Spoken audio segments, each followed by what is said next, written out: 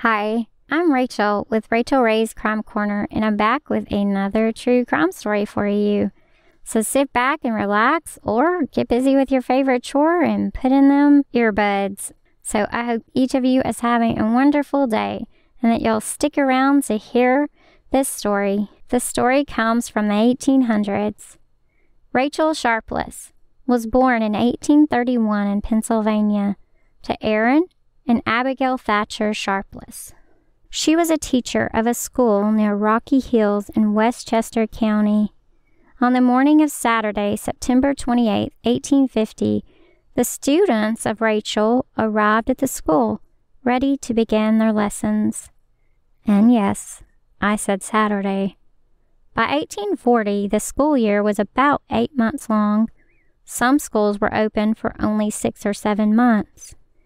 The school year was divided into 2 terms, a winter term from November to March, and a summer term from May to late August or early September.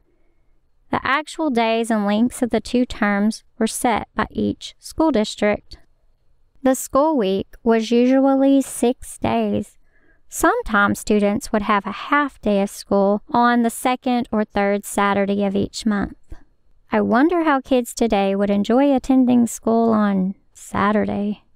On this particular Saturday morning in 1850, the children arrived at school and were unfortunately not greeted with the kind smile of their teacher.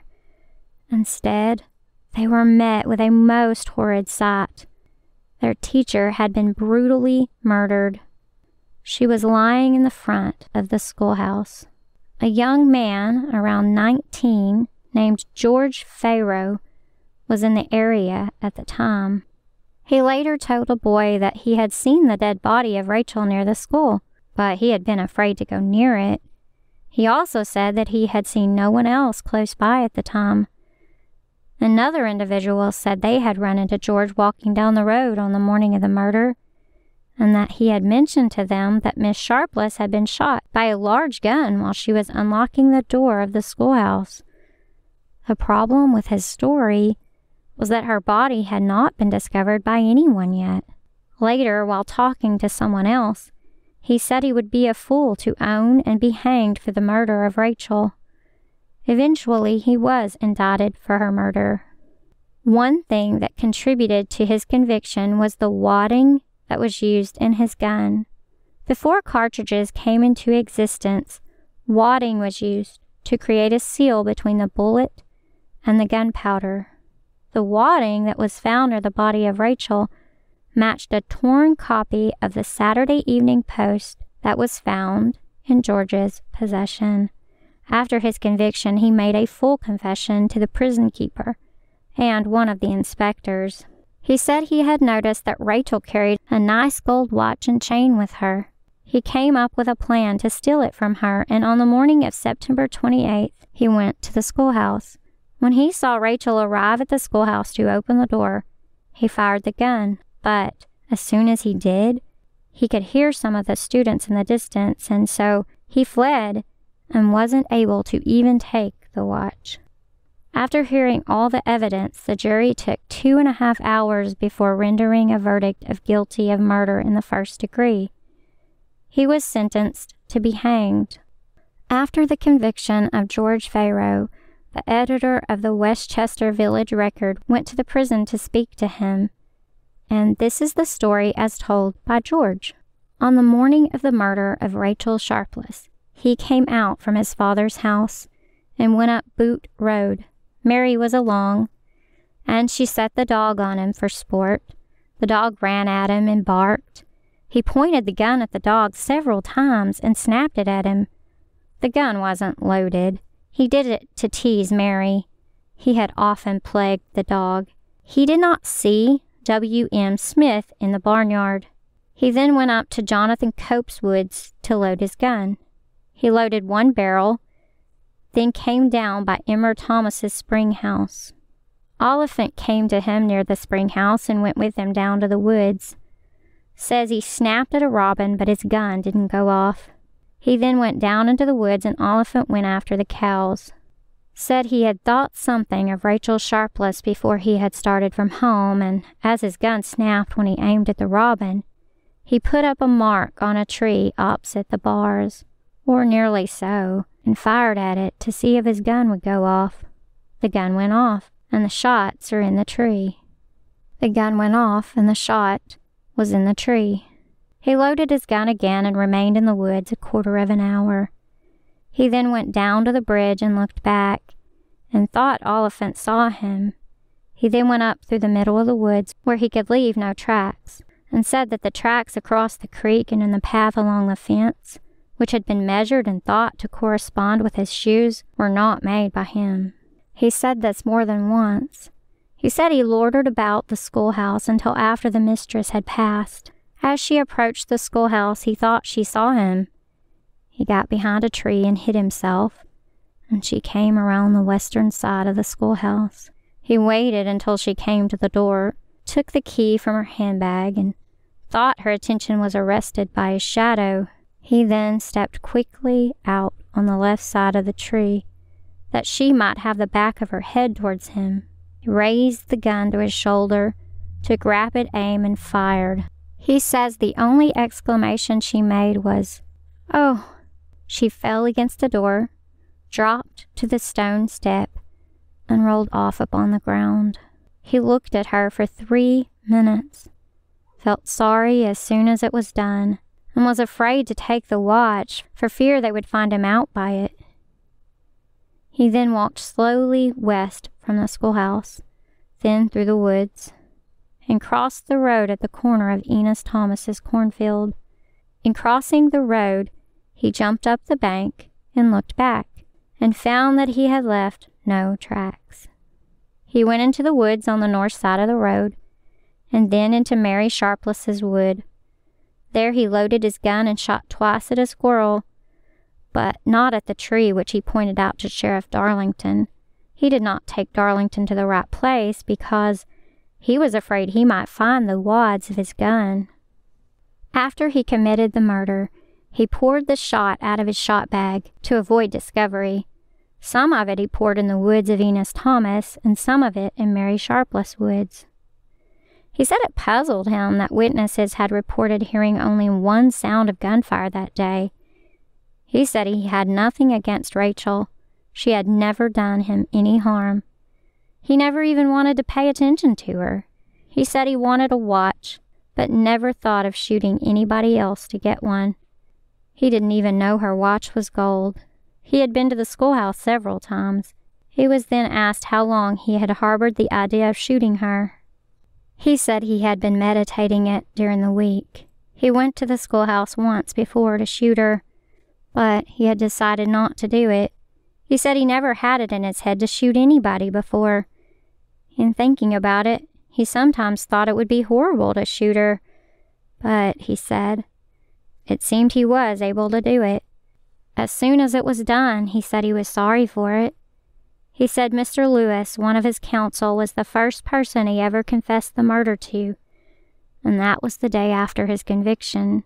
It was a week prior to this interview. He would not acknowledge it before, because at the start of his trial he thought he could be cleared, but he did not think so towards the end of the trial. He said if he had destroyed that paper, he would not have been convicted. He said there was a witness who said that George had told him he was going to get a watch before long. George said he didn't know the man, but that it wasn't true. He said he slept soundly on the night of the murder. It was late when he went to bed. He said it had not troubled his sleep since his imprisonment, and he had never dreamed of Rachel Sharpless. He did say he had thought of the deed a good deal since he had been in prison. He thought of destroying the paper before they found the wad, and after too. He had gotten the paper at Goshen's store and had left a good deal of it on the counter. Pratt Roberts' son was in the store the day he got the paper. He said he didn't think hard about any of the witnesses. He had a good deal to think of to prepare to die and a short time to do it in. He said one of the judges told him it could be some months. It was almost 5 months later when he would finally pay the price for the murder of Rachel Sharpless. The day before his execution, he wrote a letter to his mom. My dear mother, I feel very sorry that I did not take your good advice which you gave me on the 20th of last September to go back to my place and stay my time out as you wished me to do. I started on the 28th of September with the thought in my mind of taking Rachel Sharpless's life for the sake of a gold watch. This is what I did it for nothing else. Now, my dear mother, I feel very sorry for the trouble I have thrown you into by my bad conduct. But I feel and know that God has forgiven me for what I have done. I remember when you were here of having some conversation with you about trying to meet me in a better world and your promise that you would try to meet me in glory. These were your words. I remember giving you my likeness to remember me by. When you were done with it, you were to give it to Sister Elizabeth.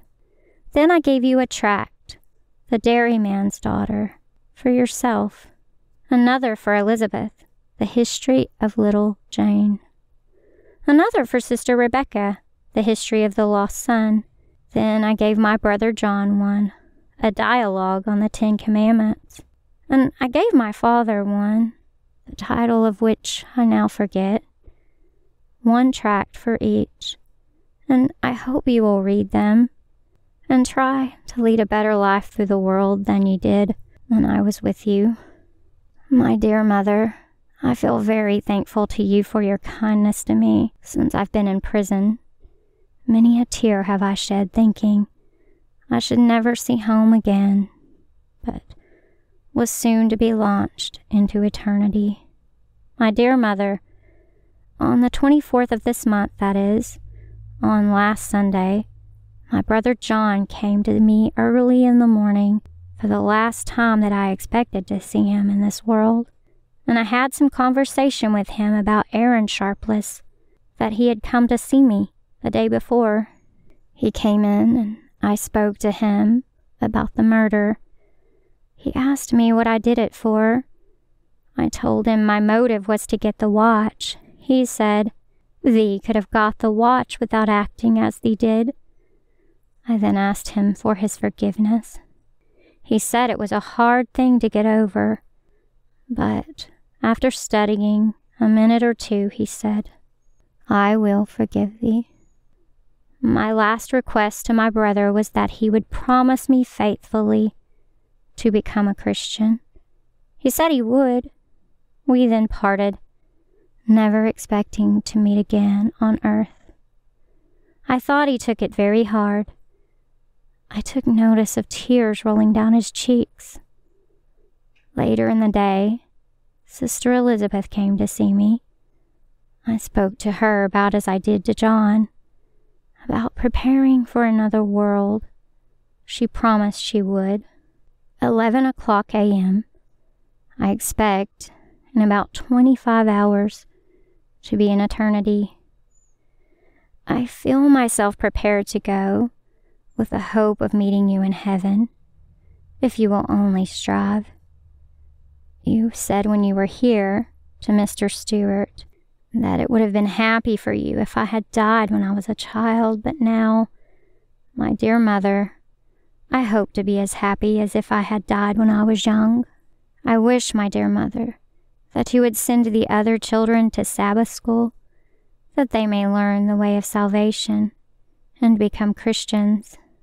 I have many more things that I would like to say to you, but I cannot. My dear mother, I bid you farewell. Keep this letter and read it to the family when I'm gone. George Pharaoh. The summer before the killing of Rachel, George's mom had mentioned a nightmare, that she had. She shared it with George and the rest of her family. She dreamed that George had killed Rachel Sharpless and said she hoped it wouldn't come true.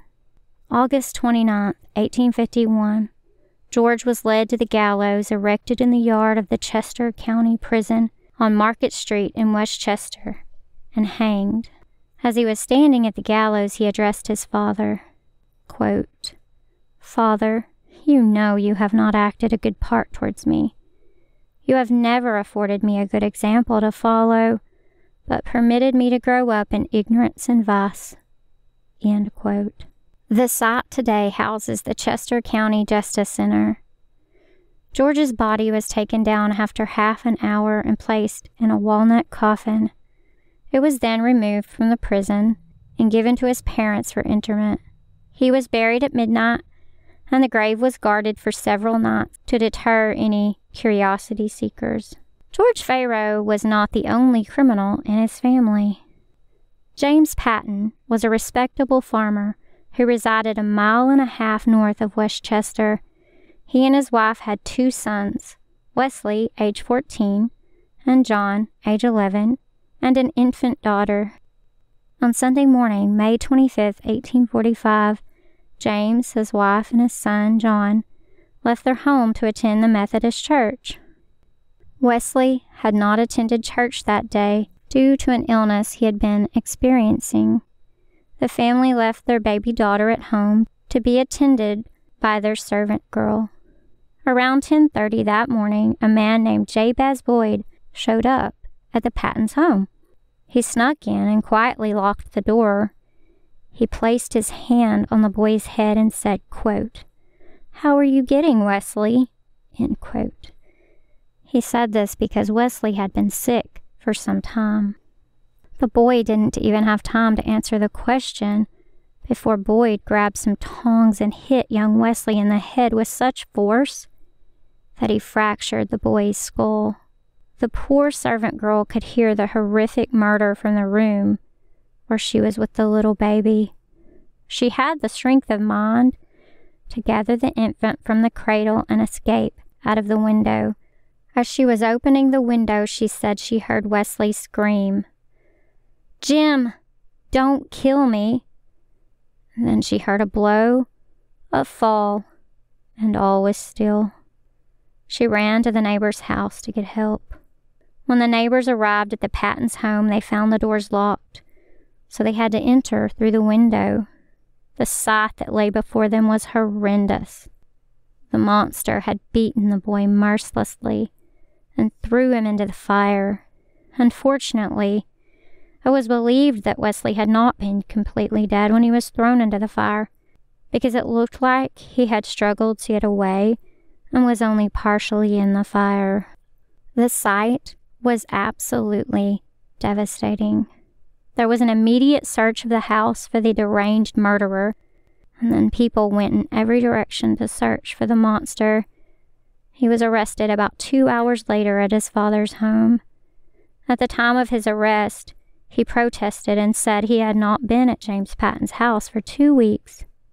He had tried to wash his clothes, but they were still blood-stained, and his boots literally had a clot of blood still on them.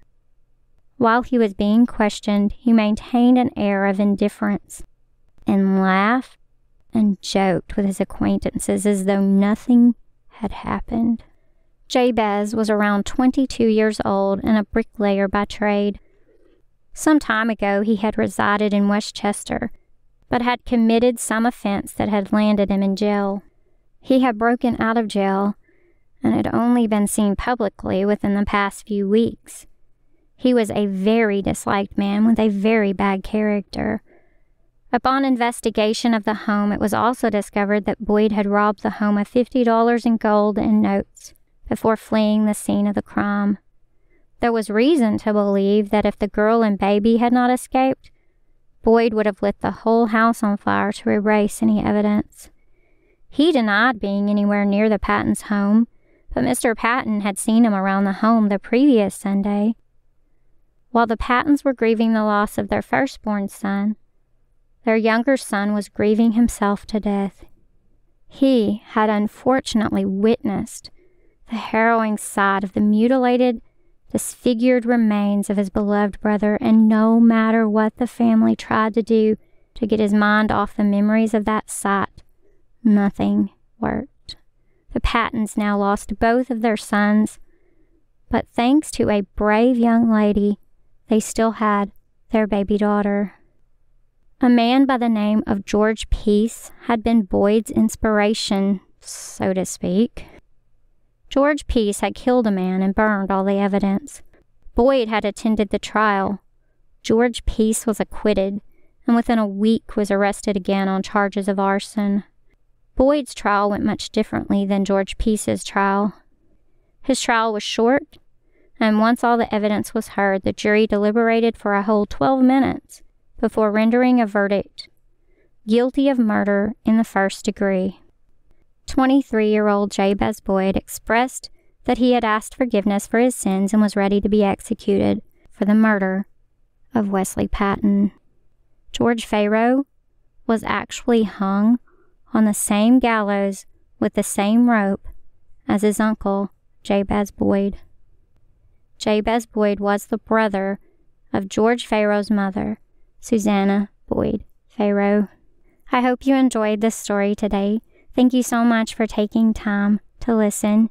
If you stuck around for the whole story, if you wouldn't mind giving me a thumbs up if you enjoyed it, and also subscribing to the channel so that you'll know when I put out more content like this. And if you want to put any comments or suggestions, please do so. Just remember to be kind. Thank you so much. Have a wonderful day. May God bless you and keep you.